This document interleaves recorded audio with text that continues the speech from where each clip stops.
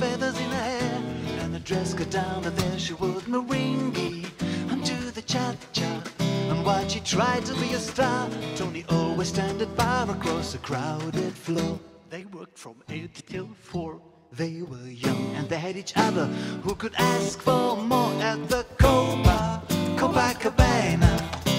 the hottest spot north of Havana? At the Copacabana, music and passion were always the fashion. At the Copa, they fell in love.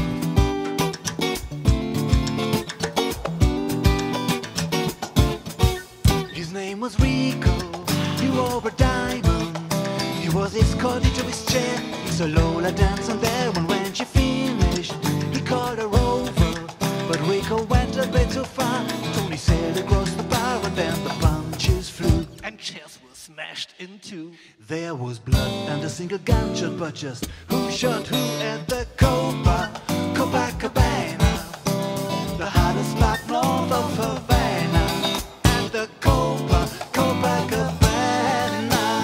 music and passion were always the fashion. At the Copa, she's lost her love.